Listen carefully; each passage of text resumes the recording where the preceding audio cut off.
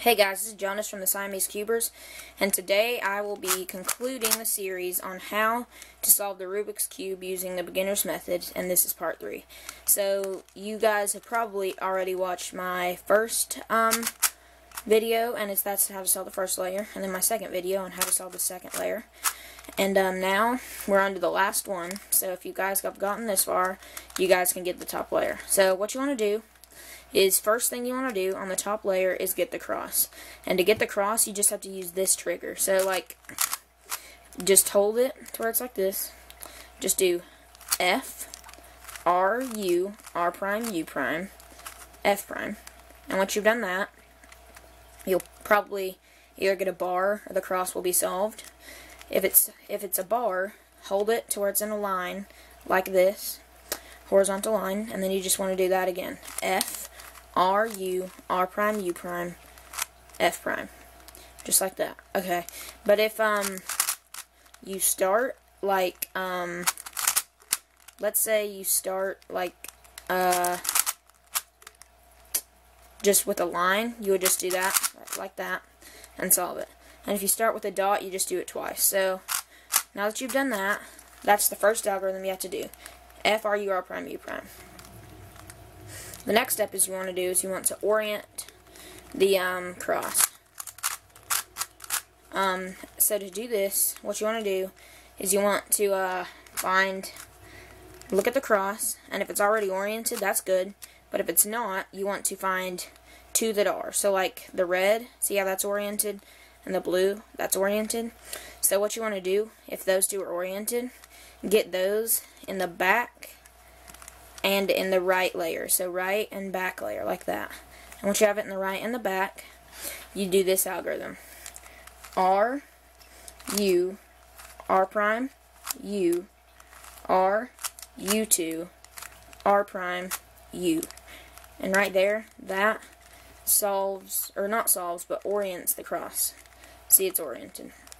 So now that you've solved and orient the cross, what you want to do is you want to orient the corners and then solve them. But this is the algorithm on how to orient the corners. So to orient the corners, you want to find a corner that is in the right position. So like we can see that this right here, it's a red, a yellow, and a blue corner piece, and it's in the right place. But that's not, and that's not. So the one that is in the right place, put it right here to where it's facing you and it's on the right side like that. And then you want to do this algorithm. U, R, U prime, L prime, U, R prime, U prime, L. And once you do that, it just switches all the corners around, but not that one. And if it doesn't solve it, do that algorithm again. So you would do U, R, U prime, L prime, U, R prime, U prime, L. And now we can see that all of the corners on the last layer are in the right position. And now the last thing that you want to do is solve these. And once you've solved these, you've completed the Rubik's Cube. So what you want to do is just, doesn't matter where you start, and you want to just do this algorithm over again with the yellow on top. You want to do R prime, D prime, R, D, R prime, D prime, R, D. And once you've done that, and it gets that corner into place, just do a U. And if that corner's not solved there, do that same thing again. So R prime, D prime, R, D, R prime, D prime, R, D. And then you want to do a U again. And if that corner's not solved, like it's not right now, you want to do that same trigger again. So R prime, D prime, R, D, R prime, D prime, R, D, R prime, D prime, R, D, R prime, D prime, R, D. And now that that corner's in place, you want to do U again, and this is the last one. So you want to do that trigger once again.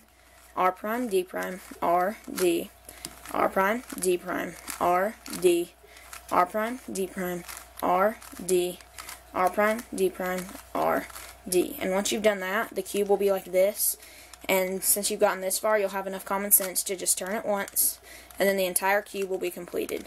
So if you've watched this if you've watched this video and our previous videos and it's helped you to solve the Rubik's Cube, like us, subscribe, and I'll see you guys next time. Bye.